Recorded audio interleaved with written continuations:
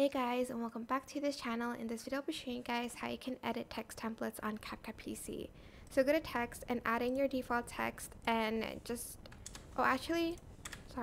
to text template and select the text template that you want to use. I'm just going to use this one for instance. Just going to scale it down, and here is where you can edit the text. For instance, you want to change it to like Italy trip. And you can also change the name, of course. To change the color, simply select the expand button here. And here you can also change the font of it, by the way.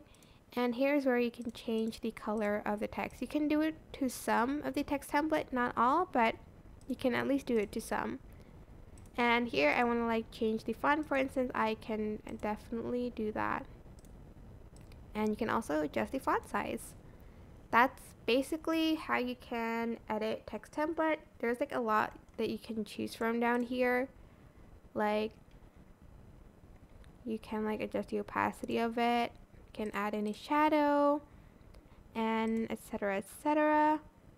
And for this one, yeah, it's basically the same. You can add in a stroke as well. I hope this tutorial was helpful for you guys. Don't forget to like, comment, share, and also subscribe to this channel if you haven't done that already. If you have any questions, just leave it in the comment section down below and I will try my best to answer them all for you guys. And if you found this video helpful, please click the thanks button above the description box down below. Thank you so much for watching. Bye!